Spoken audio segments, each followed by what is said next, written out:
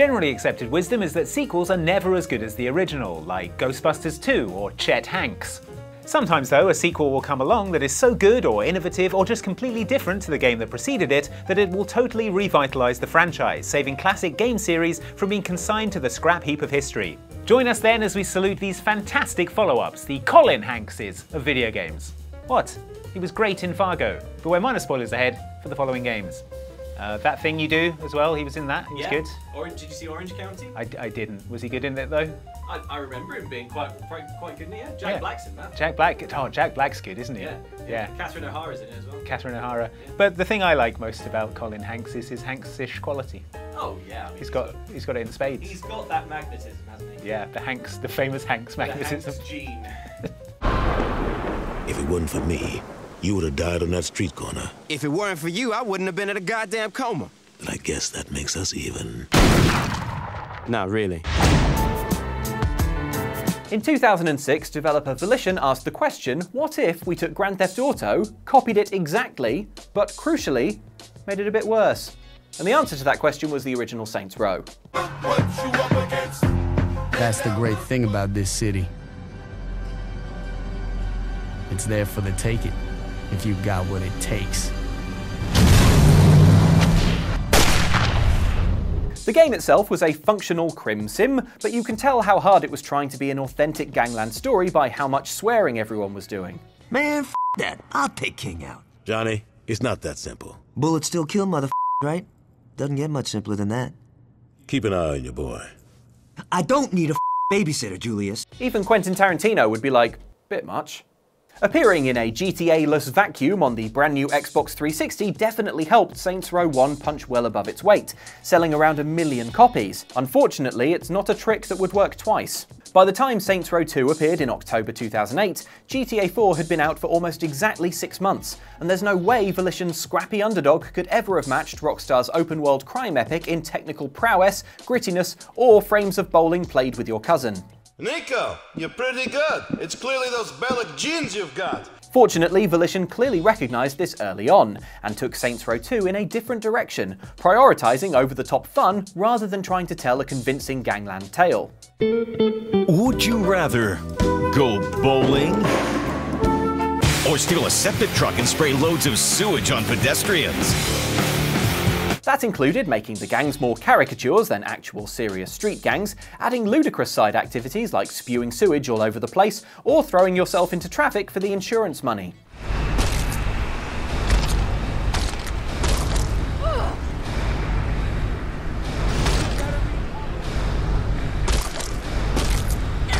It's tough out there on the streets. Since Saints Row 2, the series has doubled and tripled down on this wackiness, in increasingly ridiculous entries. There was the spin-off that saw the Saints descending into hell, or Saints Row 4, which made the leader of the gang the President of the United States and eventually, most dramatically, blew up planet Earth entirely.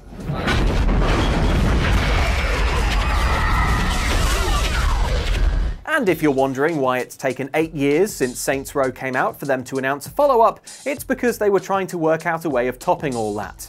It's fair to say that the Saints Row series has truly stepped out of the shadow of Grand Theft Auto and become a classic open-world franchise all of its own. And these days, the games have almost nothing in common with GTA. Well, I guess you can go bowling. Let me show you something.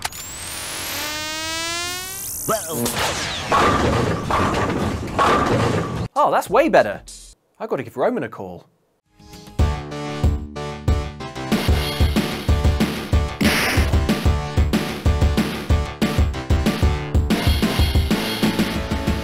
Sometimes, in some really rare occasions, you'll find the second entry in a franchise is the one that really nails the formula.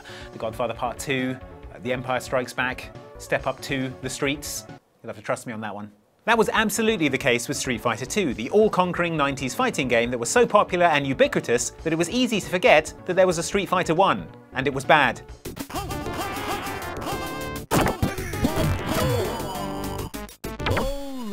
Alright, there's no denying that the first game in Capcom's series introduced a lot of the concepts that contributed to Street Fighter's ultimate success. The 3 rounds of one-on-one combat, the special moves and iconic characters including Ken and Ryu, albeit a Ryu wearing a pair of bright red slippers.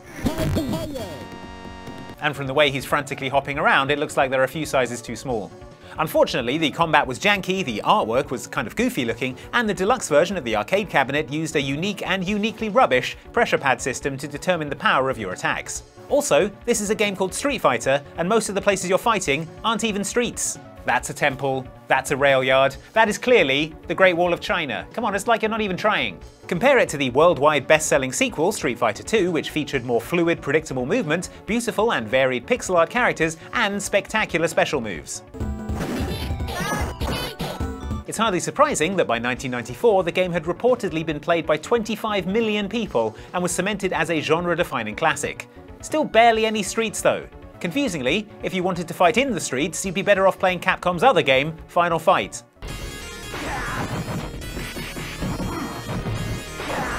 Although that wasn't even the final fight. There was a Final Fight 2 and 3. Sort your naming conventions out, Capcom.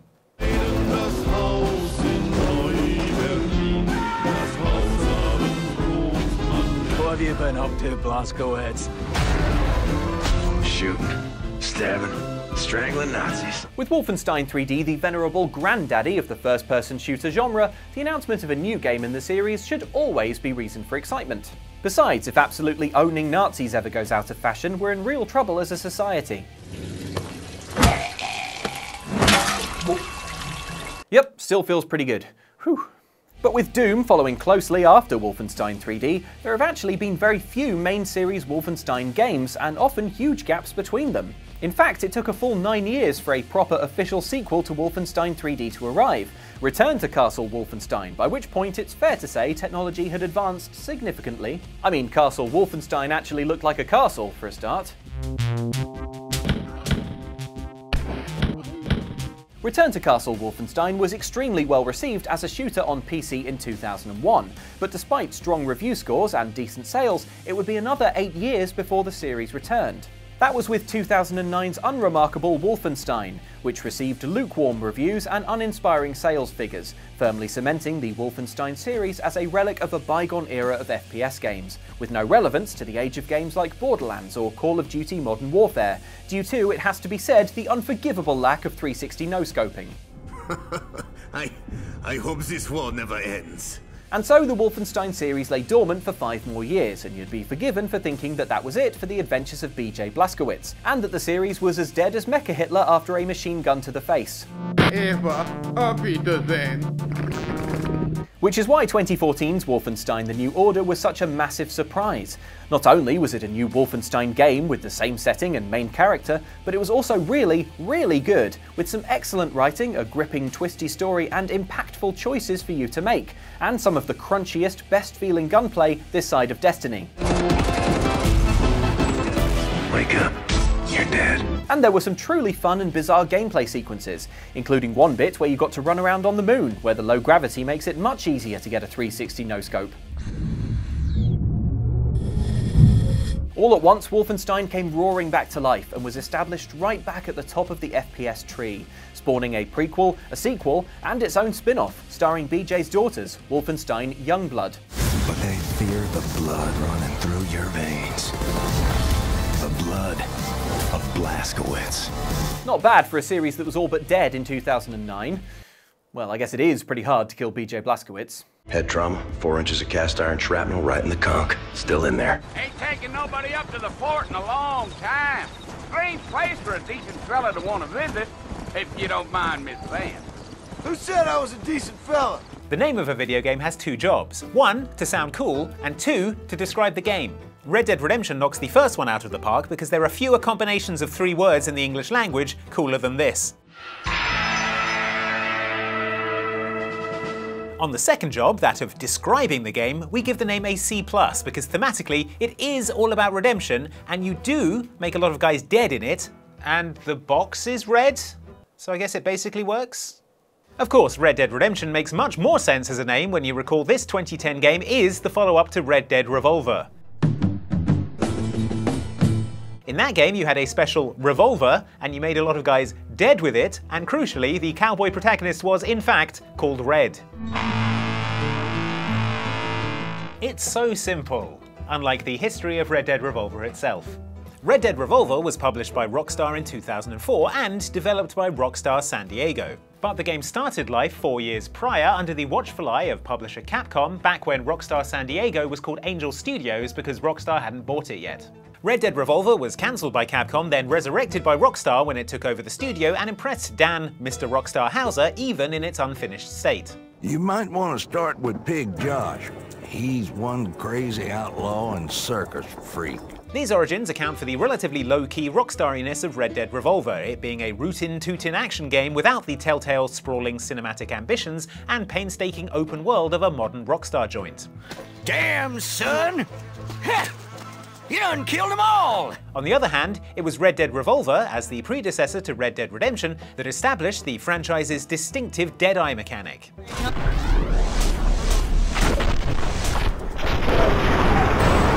And it also gave us Deadeye duels, setting us up for a Red Dead gaming future of painting our opponent in panicky slow motion.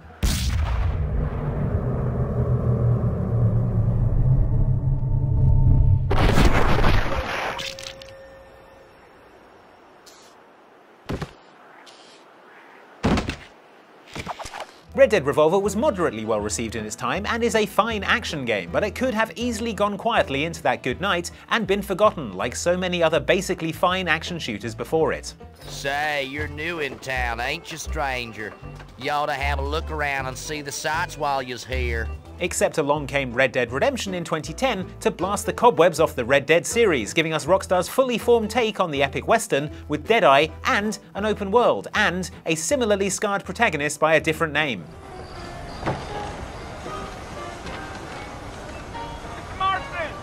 Mr. Marston, over here! It was John Marston and his tale of attempted redemption that elevated the series above its spaghetti western action origins to nigh-on universal acclaim. So, Red Dead has him to thank. Although, they should have called it John Dead Revolver. I'm only holding you to your own logic, Rockstar.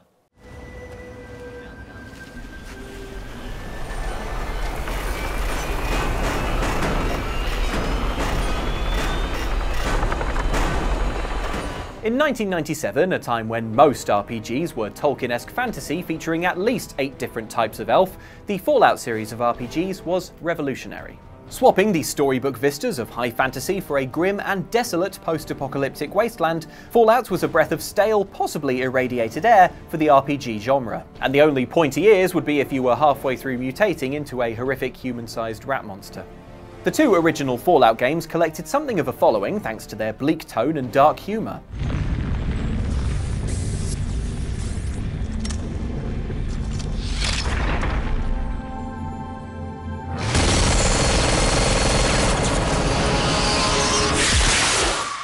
The only problem is complex RPGs aren't necessarily the most accessible of genres, limiting its audience somewhat. And after Fallout 2 in 1998, a third game in the series ended up in development hell for so long that its publisher Interplay went bankrupt. That left the door open for Bethesda, best known for the Elder Scrolls games, to swoop in and make a more mainstream Fallout. That game was Fallout 3 and released in 2008, at which point the series had been dormant for 10 years. Fallout 3 swapped the top-down perspective for a full first-person sandbox, with hundreds of voiced characters, varied side quests, and, to keep track of your moral compass in the unforgiving wasteland, a subtle and complex karma system.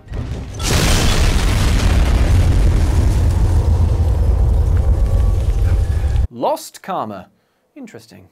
We can imagine it was upsetting in some quarters of the hardcore PC RPG fanbase to discover that their beloved top-down cult classic had been turned into oblivion with guns and power armor. The rest of us were too busy firing portable nukes at terrifying super mutants to care.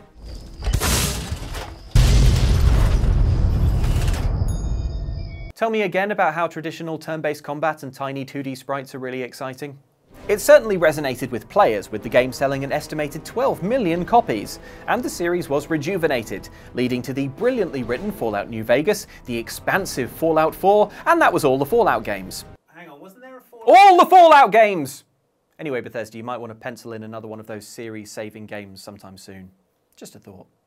Flight Simulator 5.1 offers endless flying variety with over 200 airports to choose from, with spectacular true-to-life landmarks from all over the world. These days, Microsoft Flight Simulator is one of the most technically impressive and technically demanding video games there is.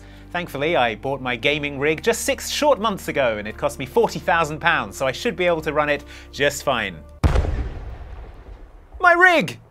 If you do have a setup that can run it, a high-end PC or an Xbox Series X, Microsoft Flight Sim is a popular and truly impressive bit of software. A one-to-one, stunningly realistic recreation of the real world, an opportunity for virtual tourism during a time when travel is highly restricted, and of course, a stark reminder of just how bloody complicated it is flying a Boeing 737 airliner. 747 is type Boeing B748, 3 miles northwest of Dubai, 1,800 feet. Request clearance to transition Charlie airspace. Which one of these is the button that orders the Bloody Mary and starts a Fast and Furious movie? Going back to the series' roots, however, it wasn't always apparent that Flight Simulator would become the genre-defining standout hit that it is today, due to the technology just not being where it needed to be to make an impressive flight simulator. As you can see from this footage of the very first game in the series, FS1 Flight Simulator for the Apple II, in which the aim of the game was to keep a white line in the right place and try not to fall asleep from boredom.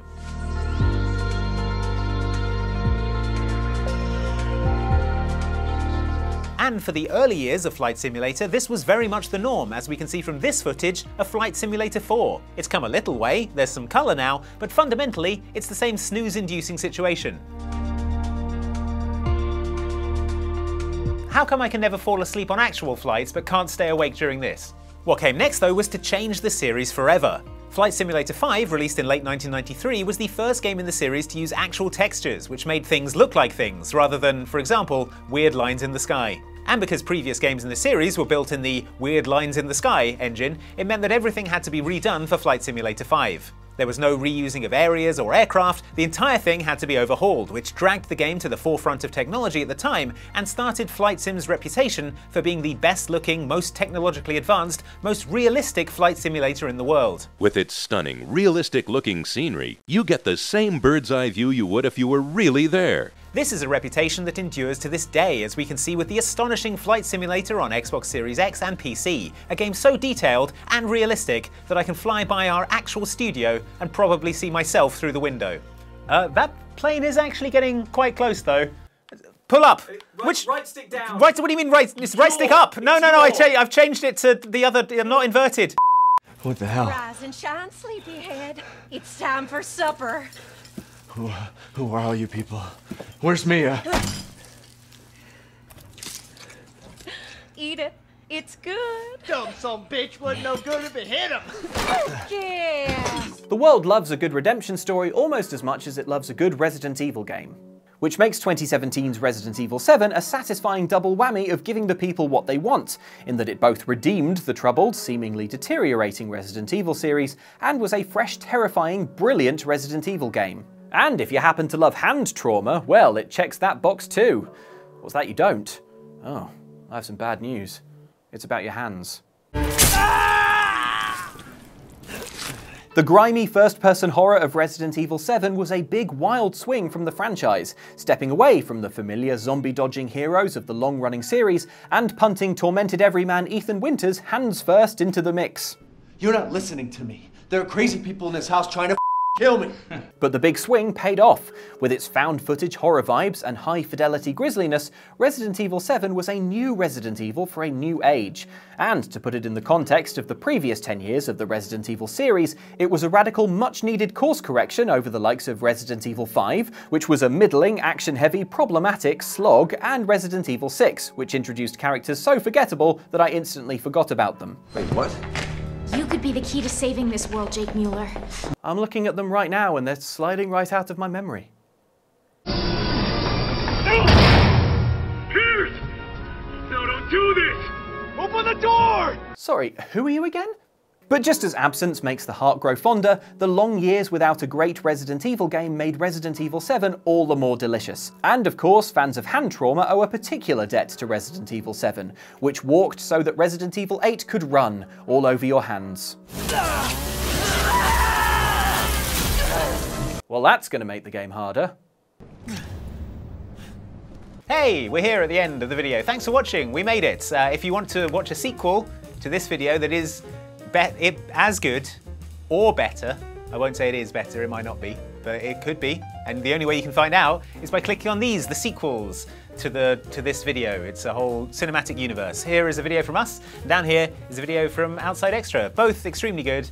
They're very much the Colin Hankses of this whole scenario. So enjoy those, and we'll see you next time. Bye.